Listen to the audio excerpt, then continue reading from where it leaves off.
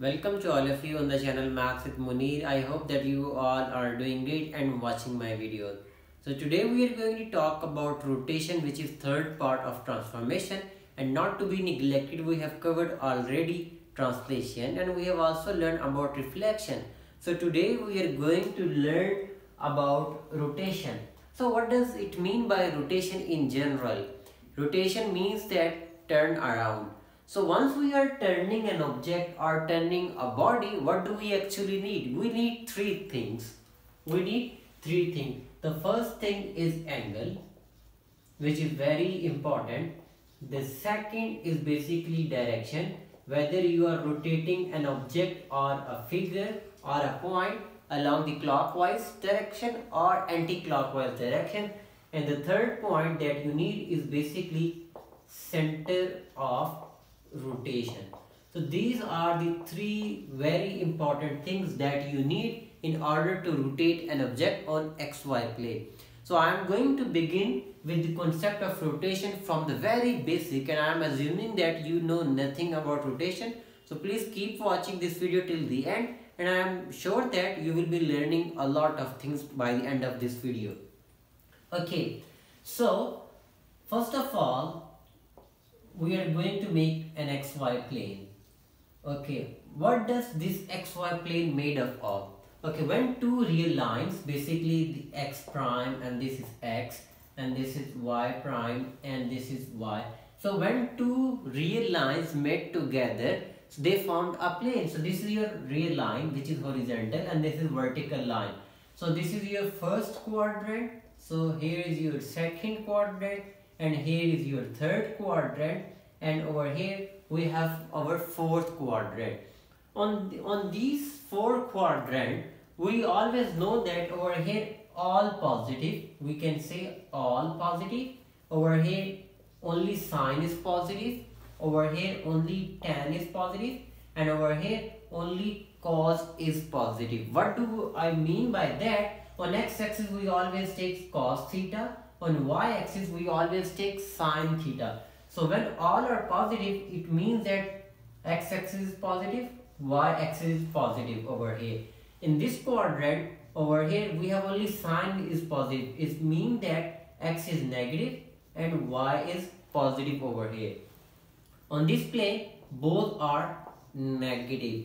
On this quadrant, fourth quadrant, we have only cos positive, so means that x is positive and y is basically negative. So this is the basic about XY plane. Okay, so what I am going to do now, I am going to take a random figure, a right angle triangle over here. Let's assume that this is the right angle triangle I am taking, and the coordinates are A, B and C. The vertices or the coordinate of this point A are, let's say, on x-axis is basically, it's say 3, and on y-axis let's say it's 2.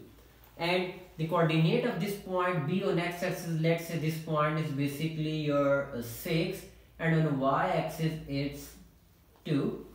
And for this coordinate C or this point C, on x-axis it's 3, and on y-axis let's say it is 6.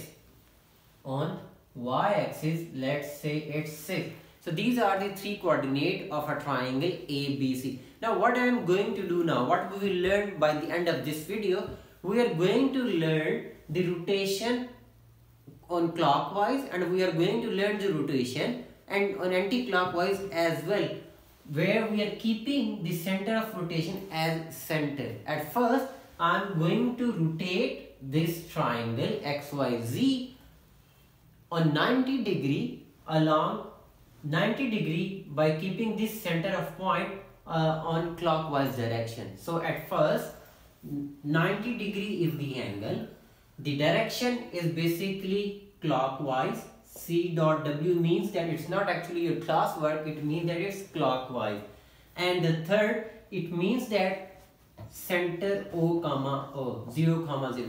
So I told you earlier, only these are the three things that we needed in order to rotate any figure or any object. This is your angle, this is the direction, and this is the center of point where we want to rotate. So in general the student are doing the tracing method, but I don't really like that tracing method. So what I'm going to tell you now, I'm going to give you another method in which you can rotate a figure very quickly and very easily. So let's write the point A, B, C over here. The coordinates of A are 3, 2. The coordinates of B are 6, 2. And the coordinate of C are 3, 6. Once you are rotating an object in clockwise direction by keeping your center as origin, what you need to do? So simply switch the places. What do I mean by that? Take it as 2, 3. Take this as 2, 6 and take this as 6, 3. Now you need to know your original position. Our original position is on the first quadrant and we are rotating it clockwise. So once we are rotating it clockwise, it means that from the first quadrant we are coming into the fourth quadrant. Now in this fourth quadrant, x-axis is your positive and y-axis is your negative. So by write the minus sign over here in all these three. Now draw these points. The first point A is 2, -3. On x-axis it's 2. So over here it was 3. So 2 will be slightly behind. And y-axis -3. So here you go -1, -2 and -3. So this is the first point that we have got A prime, which is -2, -3. Now the second point B is 2, -6. So this is our 2, 1, 2, -6, 3, 4, 5 and 6. So 2, -6, this is our B prime, and C prime is 6, -3. On x-axis it's 6. So 6 we have here and -3. 1, 2, 3. So we will be coming over here. So this is going to be, I should write it over here, plus minus. Okay, so this is the point that we have got as C prime. Now join these 3 points together and you see we have rotated our triangle by keeping this center 90° clockwise. So what if I am moving? Now one more thing that I would really like to highlight over here while we are moving to the anti-clockwise direction. This is your object and this is your image. The original figure is basically going to call as object and this is going to be your image. Now I want to move the same triangle ABC that we have over here into anti-clockwise direction 90°. So I am keeping the angle 90°. Now the direction initially I took clockwise, so 90° anti-clockwise direction, and the center of point I am going to take is basically 0, 0.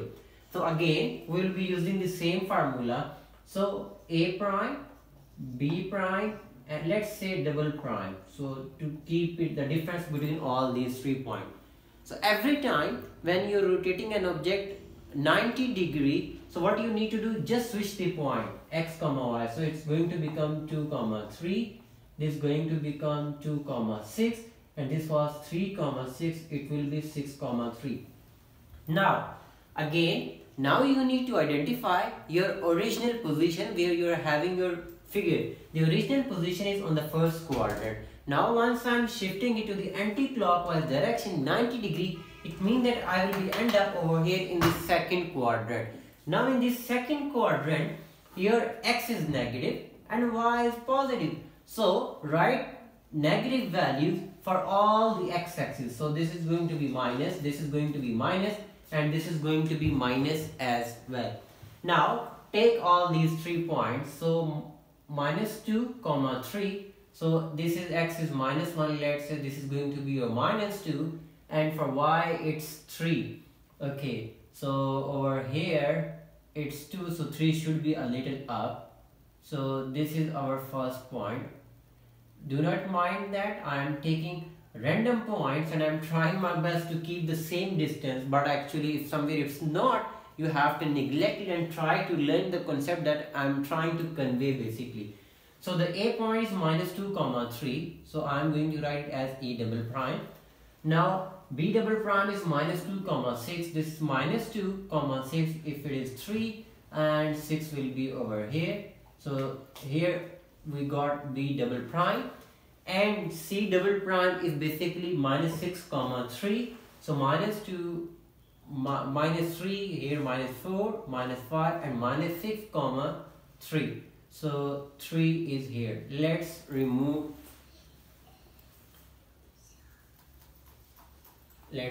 this, and here we got C prime. Now join all these 3 points, and here you go. And this is what we have got now: A double prime, B double prime and C double prime. So I have taken the same example, and we have learned how to rotate triangle ABC 90 degree by keeping your center as an origin in clockwise direction and in anti-clockwise direction. So this is what we have learned. Now what I am going to do now next. So in next we are going to learn about the rotation 180 degree, where we are going to keep the angle 180 degree. So now this angle that we have got 180 degree, I am going to keep the same triangle. Now the first we will be learning as clockwise. Now one more thing, once you are having the angle basically 180 degree, in that you don't really need the direction whether you are going as a clockwise direction or anti-clockwise direction. If you are having this triangle and you are trying to rotate it 180 degree, let's say we are going clockwise, you will be end up on this quadrant.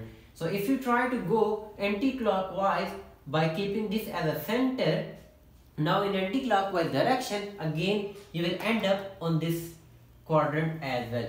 So for 180 degree rotation or for 180 degree angle, you don't really need the direction for where you have to go.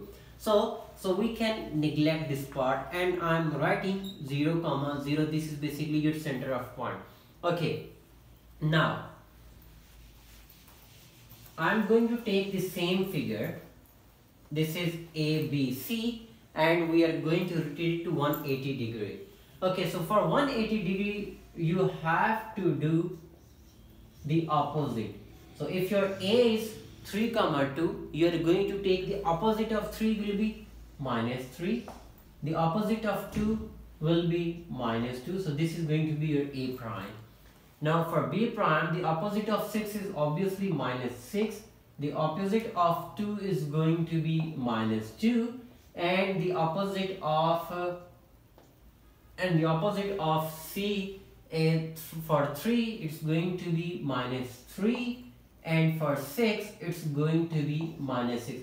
So now these are the 3 coordinates of the triangle ABC we have got by rotating in 180 degree angle, and the direction we really don't care in that case once we have an angle of 180 degree. But the center of point, we do know that it's 0 comma 0. Okay, so now the first point A is minus 3 comma minus 2. So 1, 2, this minus 3 comma minus 2, minus 1, minus 2. I am removing these. So 1, 2, minus 3, 2. So this is the point that we have got for A prime.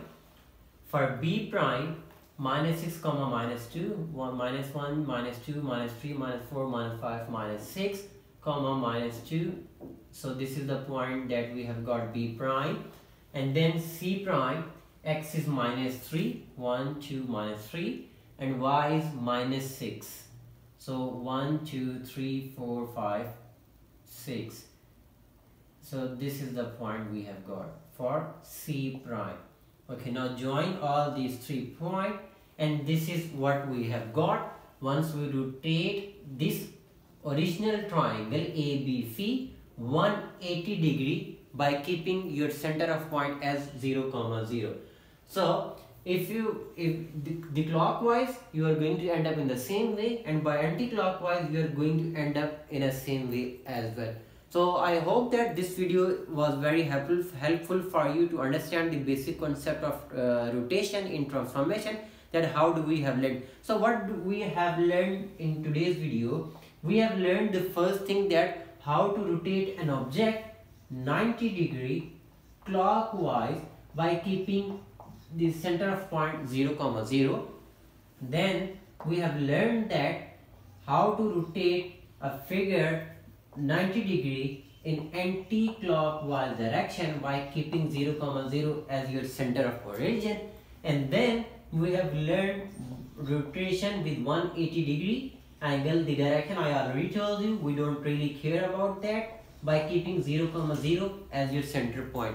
So there is one more thing that I would like to highlight over here, that the center of point 0, 0 or origin, that is not the only case. You will be having the point 2, 1, or sometime if you are having, or if you are appearing for your IGCSE or GCSE exam, you might have been given the object or you might have been given the image, and what you really need to identify that which type of transformation it is. If you tell them that if it is rotation or reflection or translation, you will be given 1 mark, and then you will also have to define that how many degrees and what is the center of origin that you are having. So this is all we are also going to cover. This is all these 3 points that I have explained already, that you are having the object and the image, and we will try to identify that what kind of transformation it is, and also the other thing we will be going to cover them all in my future video as well. So I hope that this video is quite helpful for you.